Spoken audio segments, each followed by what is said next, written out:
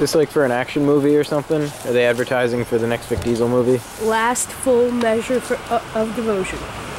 The #1 movie in America. Last full measure of devotion. You get boots, a hat, and a gun when you're done. They didn't even give the person a magazine. I guess they don't really trust them. Must be like the Russian military, or I should say the Soviet military, where they give people the rifles and like, get the bullets, find them. Well, oh, look, there's like a motorcade. Oh, I guess it's for a funeral. See, I'm kind of sad because from the road I thought it was